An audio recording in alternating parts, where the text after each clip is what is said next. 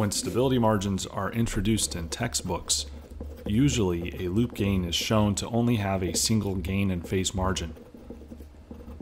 But really, multiple gain and phase margins can exist. Let's first consider the case of multiple gain margins. Here's a hypothetical loop gain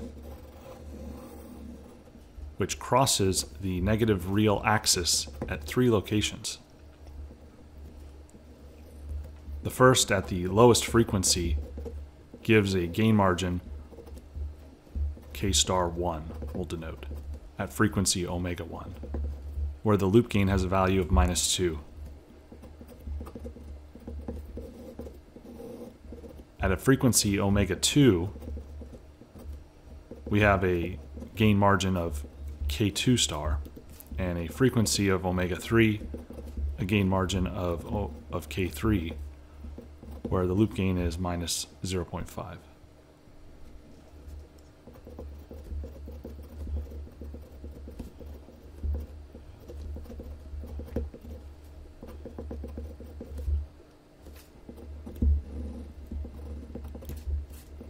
Or the phase angle for each of these values of loop gain is -180 degrees.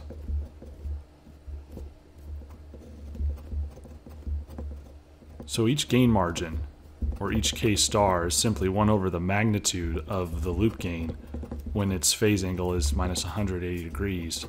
And if we express that in decibels, we can show that it's minus the magnitude of the loop gain, again when the loop gain is -180 degrees.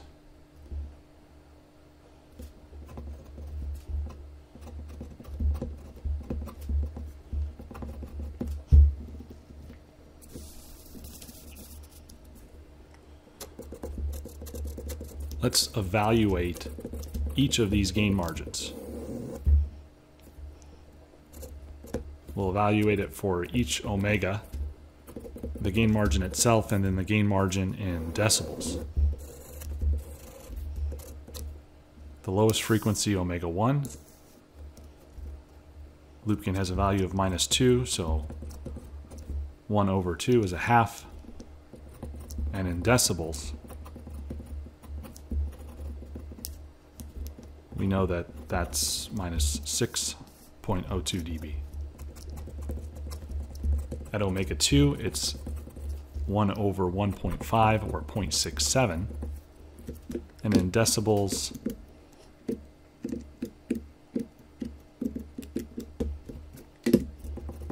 -3.5. And at the highest frequency, 1 over a half, or a value of 2, and in decibels that's 6 dB. So note that we have 2 negative gain margins.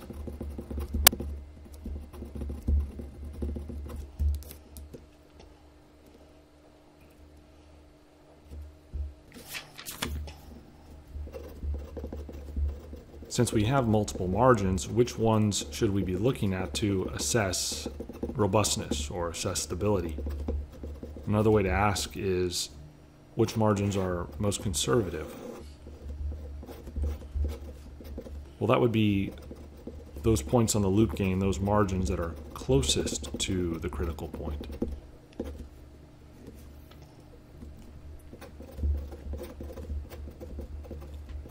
Let's take a look at those margins from the vantage of the state feedback diagram, where between the plant and the controller we're inserting the disturbance model delta, and we're also breaking out the plant,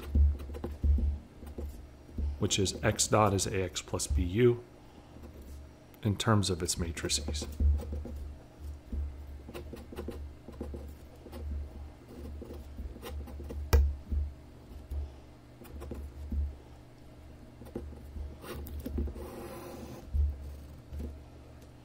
Now note that disturbance is sitting right between the plant and the controller.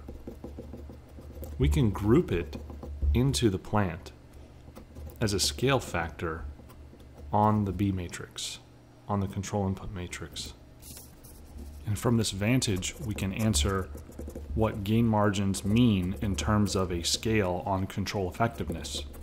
For the first margin, it represents a 50% reduction in control effectiveness.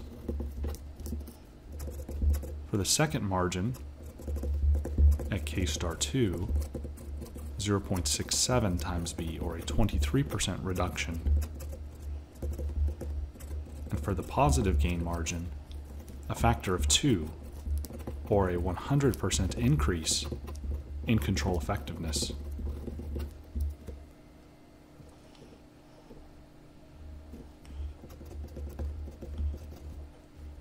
Collecting them together, we have a set of margins.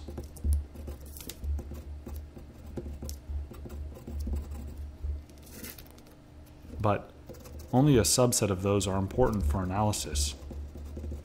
The worst case margins are those that are closest to the critical point. And in this case, it's 0.67 and 2, or minus 3.5 and 6 dB. So as a rule, the worst case margins are the maximum of the negative margins and the minimum of the positive margin.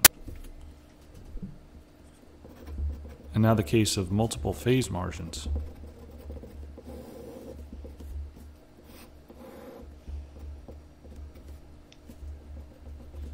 Unit disk, loop gain crossing the unit disk at 3 points. The lowest frequency will denote omega 1, and it has a phase margin of theta 1 star. The intermediate frequency, omega 2, phase margin theta 2 star, and at the highest frequency, theta 3 star. Now let's take a look at perturbing the loop gain at omega 3 with the disturbance model delta so that it's equal to -1, or is on the critical point. We essentially insert a pure delay of theta 3 star into the loop gain to cause that rotation of the phasor at omega 3 star onto the critical point. The effect is to rotate the phasor from minus 170 degrees roughly by inspection to minus 180 degrees, again to the point of marginal instability, where the phasor of the perturbed loop gain is along the negative real axis. The phase margin of importance, or the worst case margin, is that closest to the critical point. It represents the smallest amount of delay, or the smallest amount of phase lag, to bring the closed loop system to the point of instability, or to make the closed loop system marginally unstable. In summary, when multiple margins exist, we must consider those that are closest to the critical point to analyze the stability and robustness of our closed loop system.